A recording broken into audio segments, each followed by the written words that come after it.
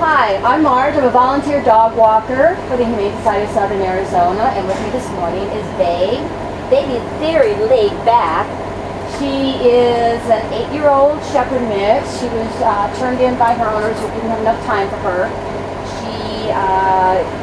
They had her for about 7 years.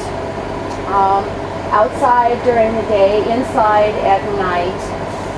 She hasn't been around kids, so we don't know about that. She's a little bit aggressive with cats. So we have that information, but she is very treat-oriented. So she's going to learn some new tricks for you. She knows how to sit. She doesn't know how to do a down yet, but that'll come. For 8 years old, she's very, very active. Would make a great family companion. And look at her. She loves belly rubs. And she loves toys. She loves to play with her toys. So come on down to the Humane Society and meet Babe.